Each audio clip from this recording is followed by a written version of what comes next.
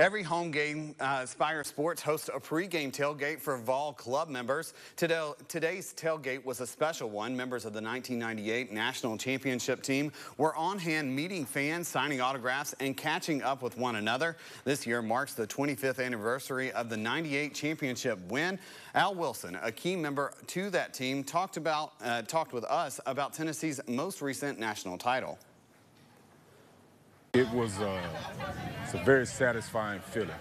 All the hard work, all the early morning runs, just the work that you put into it, the blood, the sweat, the tears, and guys just fighting through injuries and understanding what it took and biting into what we were trying to accomplish as a team.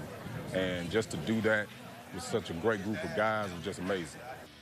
People were lining up to get a chance to talk to all of that team, get a picture with, and even get an autograph from Al at the tailgate. He was just one of many players from the 98 team in attendance today.